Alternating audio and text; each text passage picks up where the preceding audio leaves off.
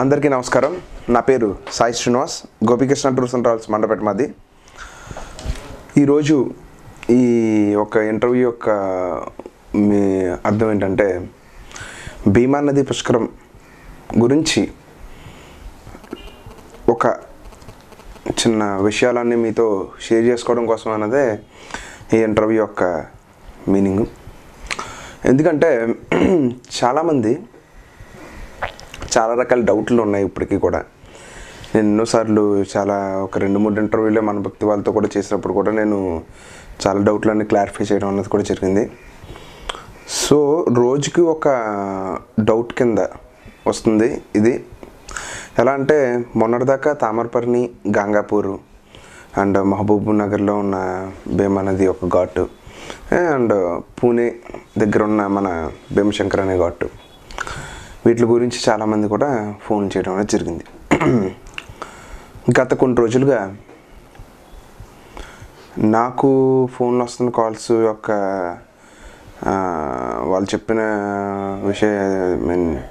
డౌట్లు ఏంటంటే, సెప్టెంబర్ 12 నుండి సెప్టెంబర్ 23 వరకు నని నెట్లో రాసిందండి అని కొంతమంది ఒకళ్ళు పంపించారని కొంతమంది కొన్ని పంచాంగాల్లో ఉన్నాయని నేను చెప్పడం అన్నది కొంతమంది అని చెప్పడం అనేది జరిగింది మనకి. యాక్చువల్గా పుష్కరాలు అన్నాయి ఆ ఒక్క రాశి, ఆ ఒక్క సందర్భం, ఆ ఒక్క కాల పరిమాణం బట్టి పుష్కరాలు అన్నాయి. మన పండితులు అయితే ఏంటి కానీ, మన శాస్త్రాల్లో వస్తుంది ఏంటంటే కానీ, మన పెద్దలే అయితే ఏంటి కానీ, ఇంకా ఏంటి కానీ వాళ్ళందరూ చెప్పడం బట్టి అయితే అక్టోబర్ 12 నుండి అక్టోబర్ 23 వరకు భీమా నది పుష్కరాలు అన్నాయి జరుగుతాయి. సో మీ అందరికీ ఒకటే చెప్తున్నాను, అక్టోబర్ 12 నుండి అక్టోబర్ 23 వరకు పుష్కరాలు అన్నాయి జరుగుతాయి. ఇది పర్ఫెక్ట్. నెక్స్ట్ వచ్చేసి, పుష్కరాలకు వెళ్ళినప్పుడు ఫర్ సపోజ్ నేను చెప్తుంది ఇప్పుడు పూణే గురించి చెప్తున్నాను. నేను పూణేలో నది ఉందని కొంతమంది, భీమశంకర్లో ఫ్లోటింగ్ ఉండదని కొంతమంది, పండ్రీపురంలోనే చెయ్యాలి ఏంటండి అక్కడే మెయిన్ అంటున్నారని కొంతమంది, ఇలాగా చాలా రకాలుగా చాలామంది నాకు చెప్పడం అనేది జరిగింది. మీకు ఒకటే విషయం చెప్తున్నాను, ప్రతి ఒక్కరి చేతిలో ఇప్పుడు స్మార్ట్ ఫోన్స్ అనేవి ఉన్నాయి. మీరు చూడండి సర్టెన్ పాత్ ఎక్కడెక్కడైతే భీమా నది ప్రవహిస్తుందో అక్కడక్కడ మీకు తెలిసిపోతుంది. ఇప్పుడు ఎందుకంటే చాలామంది నెట్ తెలియని వాళ్ళు ఎవరు లేరు. చాలామందికి ఇన్ఫర్మేషన్స్ అన్నీ గుమ్మని తెలిసిపోతూనే ఉంటాయి. సో నేనేమంటున్నానంటే, మీరు మీకు అనుగుణంగా ఉన్న, మీకు దగ్గరగా అనిపించిన భీమా నది ఒక ప్రవహిస్తున్న నదికి సంబంధించిన ఘాట్లు ఏమైనా ఉంటే వాటికి మీరు వెళ్ళండి. సో దాన్ని బట్టి మీకు మీ ప్రయాణం బట్టి, మీ సులువు బట్టి మీకు అదన్నది తెలుస్తూ ఉంటుంది. ఇంకొకటి ఏంటంటే, పండ్రీపురంలో కూడా స్నానం చేయొచ్చు. బట్ మన గోదావరికి మనం వశిష్ఠ అని పేరు పెట్టాం, గౌతమి అనే పేరు పెట్టాం, కానీ ఓవరాల్గా అది గోదావరే. అలాగే భీమా నదికి కూడా ఇలా కొన్ని ఉపనదులు అంటే పాయలు, వాటికి కొన్ని పేర్లు, ఓవరాల్గా అది భీమా నది. సో దాంట్లో ఒకటి పండ్రీపురంలో ఉంది. అలాగా చాలామంది రకరకాల డౌట్లన్నీ నన్ను అడగడం అనేది జరిగింది. సో మున్పటి పుష్కరాలతో పోల్చుకుంటే కనుక ఈసారి చాలామంది ఎలా అంటే, చాలామంది ఇదివరకు హెల్ప్ లైన్ నెంబర్ అంటే మేము పెట్టినప్పుడు కొన్ని అంటే ఎలా వెళ్ళాలి సార్ నేను అడిగేవారు, కానీ చాలామంది ఇప్పుడు డౌట్లు అడుగుతున్నారు. సో ఇది మాకు ఎంతగానో నచ్చిన విషయం ఇది. ఎందుకంటే ఫర్ సపోజ్ ఒకళ్ళు వచ్చి మనల్ని హెల్ప్ లైన్ నెంబర్ ద్వారా హెల్ప్ చేయమనడం వేరు, సార్ ఇలా వెళ్దాం అనుకుంటున్నాం అంటే వాళ్ళకి ఎంత ఇంట్రెస్ట్ ఉంటే ప్రతి ఒక్కళ్ళు ఇంతలా వెళ్ళి ఉంటారు. ఇప్పుడు నిన్న కాక మొన్న ఒక కాల్ వచ్చింది నాకు హెల్ప్ లైన్ నెంబర్ నుండి. ఆయన చెన్నై నుండి కాల్ చేశారు ఒక ఆయన. ఆయన అడిగిన డౌట్ ఏంటంటే, సార్ మేము చెన్నైలోని మాకు పుష్కరాలు అంటే యాక్చువల్గా తెలియదు, అంటే మాకు గోదావరి తప్ప ఎలా వెళ్తున్నారని కూడా తెలియదు. మాకు ఇంతమంది కావేరీ పుష్కరాలు శ్రీరంగం వచ్చినప్పుడు మేము అప్పుడు శ్రీరంగం వెళ్ళాము. ఇంకా అంటే ప్రతి సంవత్సరం పుష్కరాలు జరుగుతున్నాయా అన్నది మాకు నిజంగా తెలియలేదు సార్. సో మేము కూడా ఈ కావేరీ నది నుండి మొదలెట్టాం పుష్కరాలు అని ఆయన చెప్పడం. అంటే ఇప్పుడు నేను చెప్పింది ఒక కామన్ వర్డ్ అవ్వచ్చు, కానీ ఆ ఇంట్రెస్ట్ అన్నది ఆయనకి రావడం అన్నది చాలా పెద్ద విషయంగా మనం చెప్పుకోవాలి. ఎందుకంటే ప్రతి ఒక్కళ్ళు మన తెలుగు వాళ్ళు పుష్కరాలు అన్నవి ఎప్పుడెప్పటి నుంచో చేస్తున్నారు చాలామంది. అలాంటిది ఇప్పుడు ఒక టాప్ లెవెల్లో, అంటే ఎలాగా స్పెషల్ భోగి పెట్టుకుని వెళ్ళాల్సిన అంత పరిస్థితి కూడా వచ్చిందంటే ఒక పుష్కరానికి మన తెలుగు వాళ్ళ వల్ల ఎంత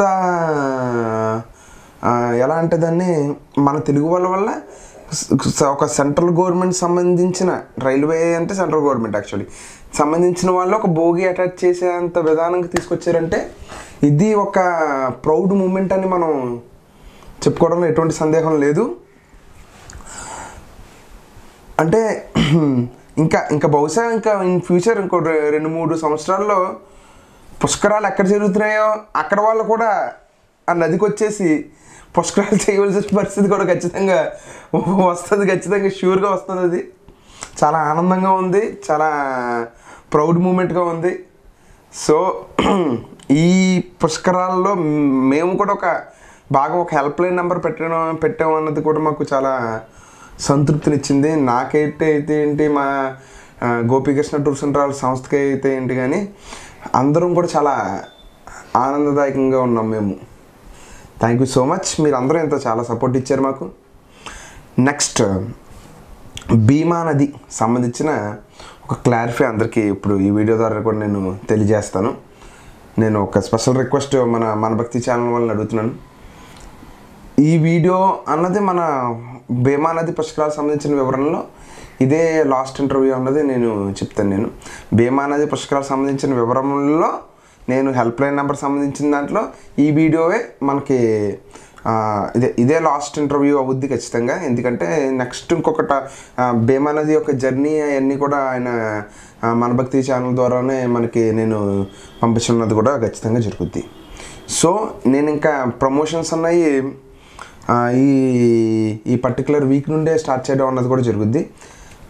హెల్ప్ లైన్ నెంబర్ కూడా ఇంకా ముందుకు తీసుకెళ్ళడం అన్నది జరుగుద్ది. నేను పర్టికులర్గా మన భక్తి వాళ్ళని రిక్వెస్ట్ చేస్తున్నాను ఏంటంటే, హెల్ప్ లైన్ నెంబర్ మీ వల్ల ఇప్పుడు చాలా ఇదిగా వచ్చింది. ఎందుకంటే విత్ ఇన్ 2 వీక్స్లో 6K వ్యూస్ అంటే అది మాటలు కాదు విషయం. అంటే వాళ్ళకి ఒక భక్తిపూర్వకంగా ఈ వీడియోని చూడడం అన్నది కూడా చాలా ఇంపార్టెంట్, చాలా ఓపికగా చూడాలి. సో భీమా నదికి హెల్ప్ లైన్ వివరం గురించి చెప్తున్నది లాస్ట్ అవ్వచ్చు, బట్ జర్నీ ఆఫ్ ద భీమా నది నేను మన శర్మ గారు రాలేని పరిస్థితి అయింది. సో నేను నా టీము దాని యొక్క జర్నీ, ఆ పుట్టిన ప్లేస్ని మేము తీసి మన భక్తి ఛానల్ వాళ్ళకి అందించడం అన్నది జరుగుతుంది. అక్కడ ఫొటోస్ అయితే ఏంటి కానీ అవన్నీ కూడా మేము యూట్యూబ్ ద్వారా అండ్ ఫేస్బుక్, ఇన్స్టాగ్రామ్, ట్విట్టర్ ద్వారా అందరికీ తెలియజేయడం కూడా జరుగుద్ది. సో భీమా నది పుష్కరాల యొక్క హెల్ప్ లైన్ నెంబర్ వచ్చేసి 9000665303. ఇది భీమా నది పుష్కరాల యొక్క హెల్ప్ లైన్ నెంబర్. నెక్స్ట్ ఈ భీమా నది పుష్కరాలకు సంబంధించిన మీరు ట్రైన్ అయితే ఏంటి కానీ బస్సు అయితే ఏంటి కానీ మీరు అన్ని చోట్ల నుంచి పూణేకి ట్రైన్స్ ఉంటాయి. పూణే నుండి భీమశంకర్కి 85 కిలోమీటర్ల జర్నీ ఉంటుంది. మీరు ఒకవేళ రాజమండ్రి అయితే ఎక్కడైతే ఏంటి కానీ మీరు మార్నింగ్ దిగితే మార్నింగ్ అక్కడ మనకి పూణే సరౌండింగ్స్లో మనకి రూమ్స్ అన్నీ అవైలబుల్గా ఉంటాయి. పూణే చాలా పెద్ద సిటీ, అందరికీ తెలిసిందే విషయం. సో అక్కడి నుంచి మీరు ఫ్రెష్ అప్ అయిపోయి క్యాబ్ తీసుకుని, అవుట్ స్టేషన్ క్యాబ్స్ ఉంటాయి కొన్ని, out station cabs up and down మాట్లాడేసుకుని అక్కడ వెయిటింగ్ కూడా మీరు చెప్పేస్తే మీరు ఎలా లేదన్నా 6 గంటలకల్లా మీరు పూణేకి చేరుకునే అవకాశం ఉన్నది ఉంటుంది ఖచ్చితంగా. సో ఒకవేళ నైట్ వెళ్ళిన వాళ్ళు అయితే కనుక తెల్లవారుజామునే మీరు క్యాబ్ అనేది బుక్ చేసుకుని వచ్చేస్తే మీరు 4-5 టైం కల్లా మీరు ఈవెన్ ఎవరు వెళ్ళినా సరే కానీ మీరు అక్కడికి వెళ్ళేటప్పటికి వెళ్ళడానికి 3 hours 2.5 hours పడుతుంది, రావడానికి 2.5 hours పడుతుంది. మధ్యలో అక్కడ మీరు ఒక 2 గంటలు అన్నది వెయిట్ చేయాల్సి వస్తుంది. సో ఇదంతా అయిన తర్వాత మీరు పూణే వచ్చేసి ఒకవేళ మీకు ఆ తర్వాత రోజు రిజర్వేషన్ తీసుకుంటే దానివల్ల అండి నేను ఏమంటున్నానంటే పర్టికులర్గా మార్నింగ్ మాటలో 10 నుంచి మట్టుకు రిజర్వేషన్స్ తీసుకోకండి. ఒకవేళ ఏమో 1 గంట లేట్ అవ్వచ్చు, ఏమవ్వచ్చు, ఒకవేళ లాగలేకపోవచ్చు. నేను అందుకనే రైల్వే స్టేషన్ చుట్టుపక్కలే తీసుకోమన్నాను, ఎవరిని తీసుకోమన్నా. ఓకే, నెక్స్ట్ వచ్చేసి మీరు పూణే మన మహారాష్ట్రలో చూడాలనుకుంటే కనుక మీ పుష్కరాలు అయ్యాక నాసిక్, త్రయంబకేశ్వరం, షిరిడి, ఎల్లోరా గ్రహలు, అజంతా ఉన్నాయి. అండ్ ఇంకా మీరు చూడాలనుకుంటే పండ్రీపురం పాండురంగ స్వామి గుడి ఉంది, అక్కడ ఒక భీమా నది ఉంది, అక్కడ మీరు ఒక పుష్కర స్థానం ఉన్న అవుద్ది. కొల్హాపూర్ మహాలక్ష్మి ఉంది, ఆవిడది మన దర్శనం చేసుకున్న శక్తిపీఠం ఆవిడది. దసరా టైం కాబట్టి ఎవరైనా ఇంట్రెస్ట్గా ఉంటే కనుక మీరు మాట్లాడుకున్న ట్రావెల్స్ లేకపోతే పర్టికులర్ క్యాబ్ పర్టికులర్ ఏ విషయం అయితేనో వాళ్ళతో ఒకసారి మీరు కూడా కొంచెం మాట్లాడి ఎలా వెళ్దాం అనుకుంటున్నాం, మాకు ఈ ప్యాకేజీ ఎంత అవుద్దని అంటే మీరు వాళ్ళు అక్కడ సంప్రదించడంలో జరుగుద్ది. వాళ్ళు అక్కడ మీకు సంబంధించిన ప్లేసెస్ అది ఎలా అన్నది వాళ్ళ ప్లాన్ చెప్పడం అన్నది కూడా జరుగుద్ది. నెక్స్ట్ మీరు తామరపర్ణి వెళ్ళాలనుకుంటే కనుక చెన్నై వెళ్ళి చెన్నై నుండి కన్యాకుమారి, కన్యాకుమారి నుంచి తామరపర్ణి దగ్గర. గాంగాపూర్ వెళ్ళాలనుకుంటే కనుక షిరిడి వెళ్ళి షిరిడి నుంచి గాంగాపూర్కి సంబంధించిన వెహికల్స్ లాంటివి మీరు పెట్టుకోవడం అనేది జరుగుతుంది. లేకపోతే కర్ణాటక, బెంగళూరు, బళ్ళారి సంబంధించిన వాళ్ళు ఎవరైనా ఉంటే అక్కడి నుంచి కూడా మీరు ట్రావెల్స్ అనేది ఏర్పాటు చేసుకోవచ్చు. అక్కడి నుంచి మీకు ఇంకా కొంచెం దగ్గర జర్నీగా ఉంటుంది. నెక్స్ట్ ఇది భీమానికి సంబంధించిన ఒక టూర్ ప్లాన్. మా గోపికృష్ణ ట్రావెల్స్ మేము ఎంతో స్టడీ చేసి ఈ టూర్ ప్లాన్ అనేది మేము రెడీ చేయడం అనేది జరిగింది. మాకు సంబంధించిన ప్యాకేజెస్ గురించి చాలామంది అడిగారు సార్. ఇప్పుడు ఇంకొకసారి కూడా నేను చెప్తున్నాను అందరికీ, మాకు సంబంధించిన ప్యాకేజెస్ అన్నీ అయిపోయినాయి సార్. మేము ట్రైన్కి తీసుకెళ్తున్నాం వాళ్ళు అందరూ మాకు బుక్ అయిపోయినాయి. సో మా బుకింగ్స్ గురించి మీరు ఇంకా మమ్మల్ని అడగక్కర్లేదు. మీకు హెల్ప్ లైన్ నెంబర్ ఏమైనా సేవలు కావాలంటే 9000665303 అనే నెంబర్కి మీరు సంప్రదించవలసిందిగా కోరుతున్నాను నేను. ఇది భీమా నదికి సంబంధించిన హెల్ప్ లైన్ అండ్ టూర్ సంబంధించిన వివరాలు ప్రజెంట్. నెక్స్ట్ వెళ్ళి వాళ్ళందరూ ఒక 4 రోజులు ప్లాన్ వేసుకోండి. ఒక 4 రోజులకి ఎక్కడికి వెళ్ళినా 4 రోజులకి 5 రోజులకి ప్లాన్ వేసుకుని మీరు లగేజ్ ఎక్కువ పట్టుకెళ్ళకండి. లగేజ్ పట్టుకెళ్ళడం వల్ల అక్కడ మీకే బర్డెన్ అయిపోద్ది. ఒకవేళ మీరు ట్రైన్ జర్నీ అయితే ఒక ప్లాట్ఫామ్ నుంచి ఇంకో ప్లాట్ఫామ్ మారే సూచనలు ఉండొచ్చు. ఏమో ముందు జాగ్రత్తగా మనం లగేజ్ అనేది తక్కువ పట్టుకెళ్ళండి. అండ్ మన అక్కడ కూడా మీకు ఫుడ్ అన్నది అవైలబుల్గా ఉంటుంది. అంటే అది రోటీస్ అవన్నీ ఇలాంటివి ఉంటాయి. మనకి తెలిసిందే, మీ అందరికీ చాలామంది మీకు సంబంధించిన వాళ్ళు కూడా అక్కడ ఉండొచ్చు. వాళ్ళ ద్వారా కూడా మీకు వాళ్ళ ఎక్కడైనా మీకు పూణేలో ఎవరైనా చుట్టాలు ఉంటే వెల్ అండ్ గుడ్. ఆర్ లేకపోతే కనుక మీరు లైట్ ఫుడ్ అక్కడ ఒక హెవీ కాకుండా లైట్ ఫుడ్ అనేది తీసుకోండి. ఎందుకంటే పుష్కరాల సంబంధించి అది ఒక హిల్ స్టేషన్. అది మీరు వెళ్ళి ఘాటీ రోడ్లలో మీకు తలకాయ పోటు రావచ్చు, ఆర్ ఇతరత్ర మలుపుల వల్ల కొంచెం వామిటింగ్స్ అవ్వచ్చు. సో మీరు అక్కడ క్యారీ చేసుకోవాల్సింది కొంచెం జాగ్రత్తగా, ఆరోగ్య విషయంలో కూడా కొంచెం జాగ్రత్తలు తీసుకోవడం అనేది చాలా మంచిది. సో మీరు మీ ఆరోగ్యం పట్ల భక్తి శ్రద్ధ ఏం లేదండి. ఇప్పుడు మనం యాక్టివ్గా ఉంటేనే అక్కడికి వెళ్ళి ఎంతో యాక్టివ్గా మనం స్నానం చేసి మనకు సంబంధించిన పూజలన్నీ ఆచరించుకోవచ్చు. నెక్స్ట్ మీరు అక్కడ భీమశంకర్లో కానీ మీకు పూజలు సంబంధించిన ఎవరు లేకపోతే అక్కడ ఆంధ్ర బ్రాహ్మణులు నాకు చాలామంది ఫోన్ చేశారు. మీరు ఎవరి కోసం వరి అవ్వక్కర్లేదు. అక్కడ ఆంధ్ర కర్నూలు నుంచి, కరీంనగర్ నుంచి, రాజమండ్రి నుంచి అర్చకులు అన్న వాళ్ళు వెళ్తున్నారండి. ఆల్రెడీ అర్చక సంఘం నుంచి కూడా నాకు ఫోన్లు వచ్చినాయి. వాళ్ళు అక్టోబర్ 12 నుండి అక్టోబర్ 23 వరకు మీకు అవైలబుల్గా ఉంటారు. మీరు ఎప్పుడు వెళ్ళినా అక్కడ పంతులు సంబంధించిన మీకు పూజా కార్యక్రమాలకు సంబంధించిన పురోహితులు అందరూ అక్కడ మీకు అవైలబుల్గానే ఉంటారు. సో హ్యాపీగా వెళ్ళండి. ఆ యొక్క భీమా నది యొక్క ఆ తల్లిని భక్తి శ్రద్ధలతో స్థానం ఆచరించి పూజలు చేయించి అక్కడ జ్యోతిర్లింగం ఉన్న భీమశంకరుని దర్శనం చేసుకోండి.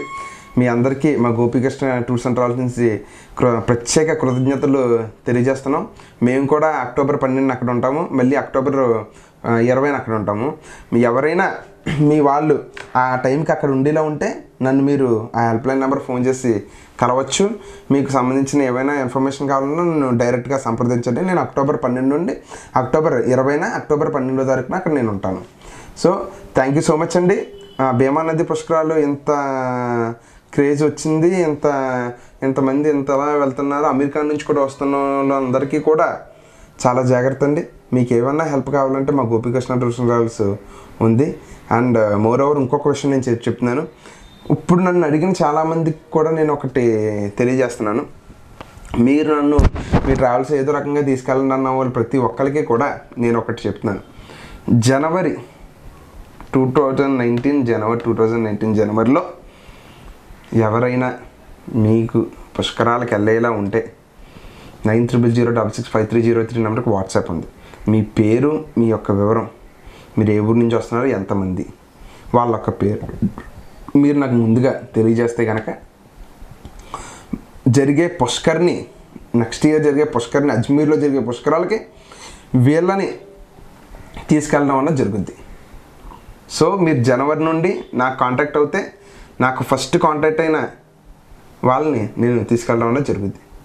సో అందరూ ఈ ఇన్ఫర్మేషన్ మీకు ముందుగా ఎందుకు చెప్పానంటే, చాలామంది నా దగ్గర తీసుకెళ్ళచ్చు కదా సార్ అన్న వాళ్ళు నాకే ఏదోలా అనిపించింది. సో మీ అందరి కోసం మా Gopi Krishna tours and travels జనవరి నుండి ఒక ప్రీ అడ్వాన్స్ కానీ మేము ఈ పుష్కరాలు అన్నవి స్టార్ట్ చేయడం జరిగింది. So happy journey. అందరూ ఈ భీమా నది పుష్కరాలని చాలా ఆనందదాయకంగా చేస్తారని మనస్ఫూర్తిగా కోరుకుంటూ సెలవు తీసుకుంటున్నాను. Gopi Krishna tours and travels, Sai Srinivas. జై హింద్.